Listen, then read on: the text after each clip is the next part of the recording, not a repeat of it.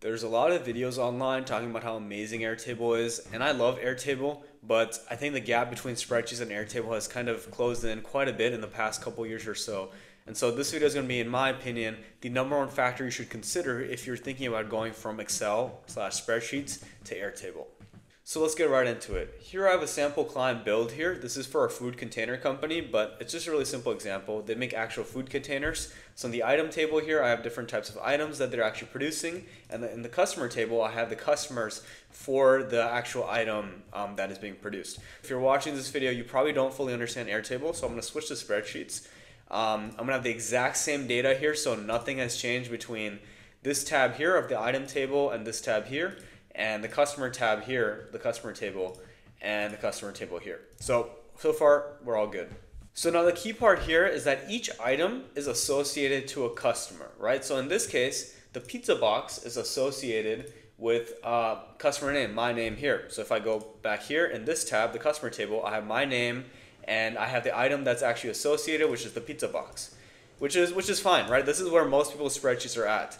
The problem happens when I switch this from pizza box to, let's say, Chinese takeout paper box as an example here, right? So I switch this item type. So in this case, what I'm looking for, the item that I'm looking for is no longer the previous one. It is actually the Chinese takeout paper box. The problem here is that when I go to the customers table and look at the item that's associated with my name, this is not updated. And this is a problem because now what I need to do is copy this here and paste it here, which doesn't seem like much.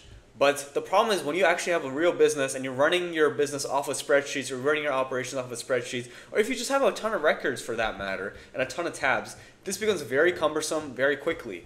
Another example is, let's say my name, the customer's email, switches from jeet@pizzabox to jeet.sangamnerker@pizzabox.com. Right? Like, this table is fine.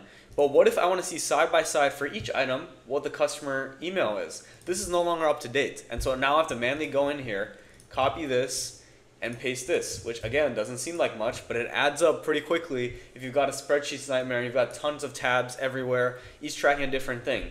And so now let's compare that to Airtable. If I go to Airtable here and go to the item table, let's switch this from pizza box to Chinese takeout paper box. So I'm going to switch this item type here. I'm going to click enter. You're going to notice what's different about Airtable is that I can link the different tables together. So here, my name here is associated with this item here.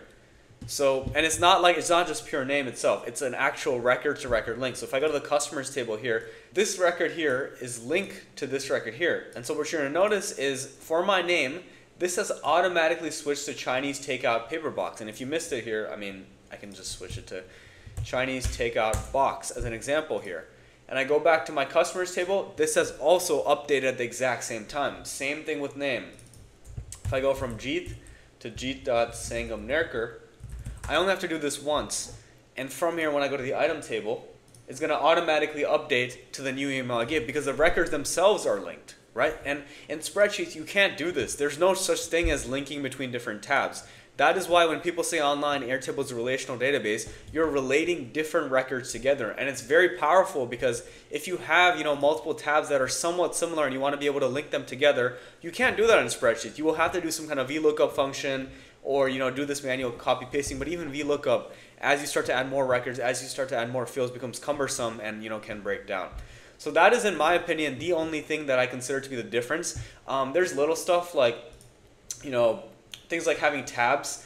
You did have that in spreadsheets before or in Google Sheets. Now you have that. You can actually even add attachments. That used to be like a big distinguishing factor for Airtable. You can add photos, PDFs, documents. You can also do that in spreadsheets as well. And checkboxes and things of that sort. And even dashboards for that matter. Everybody online talks about how amazing the dashboards are in Airtable. I'm going to make the argument, and if you haven't seen them before, here's like a sample dashboard here.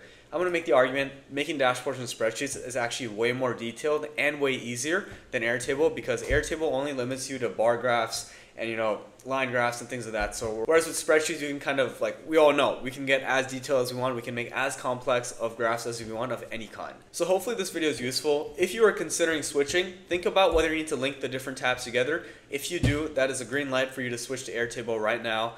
If not, you might want to think about it. Do you really want to spend the time learning Airtable and having to kind of go through the learning process when Google Sheets gets the job done? Probably better than Airtable if you're only sticking to just one tab. Alright guys, that's it for this video. If you have any questions, just comment down below. Like, subscribe, all that good stuff, and thanks for watching. Bye.